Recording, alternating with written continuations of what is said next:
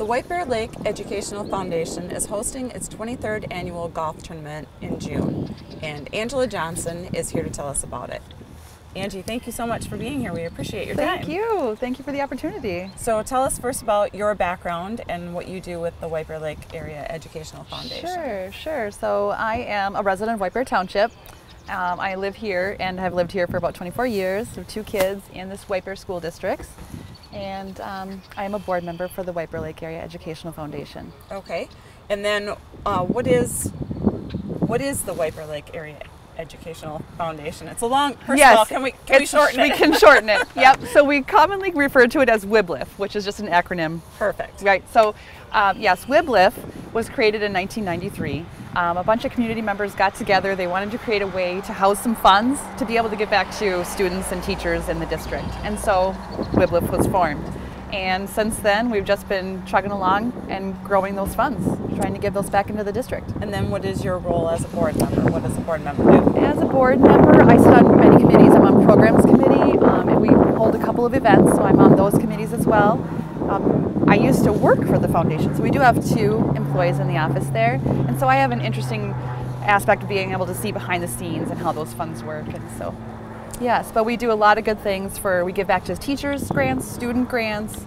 Angel Fund is probably the most common thing. Yep. People know about us. We've worked with the Angel Fund and getting gift cards around Christmas time. And that has come in so handy, yes. Yeah, and you also have, what's it called, closet? The closet. The closet. Yep, a place for anyone who's in need can go and shop, and a private shopping experience to be able to get what they need and what their kids need.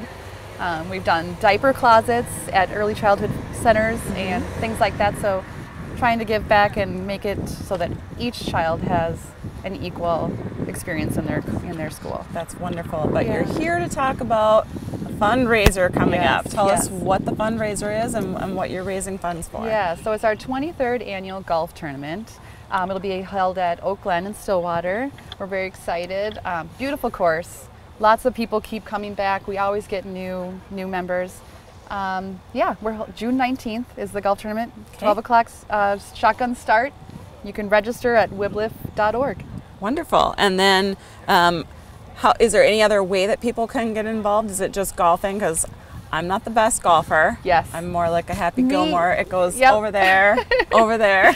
Honestly, I'm not either. I just try to put it together. So yes, we have many volunteer opportunities. You can come day of, you can just do a couple of hours, you can stay for the day, you can donate or be a sponsor. Lots of things. So just call the office, visit the website.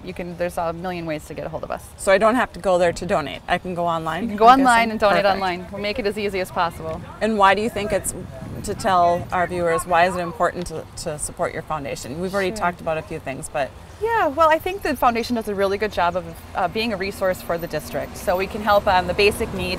Maybe a family has had a fire, right, and they don't have any clothes, or they need some immediate resources to find a hotel room to stay, right?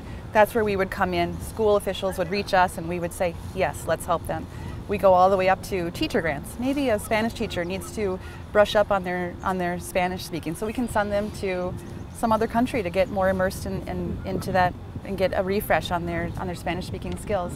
And then all the way to just objects in the classroom. What does a teacher need to be able to do this really neat plan or student lesson that she wants to give, or he or she wants to give?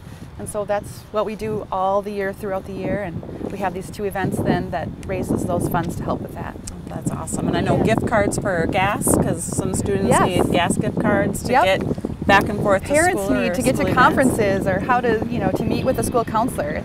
For some, that can be a barrier, and so we try to have those funds available. So cash, gift cards, donate, show up at the golf. What can a student or a family need? We're willing to take it, and we will help distribute that to whoever needs it. Wonderful. Thank you so much for being out here today. I appreciate it.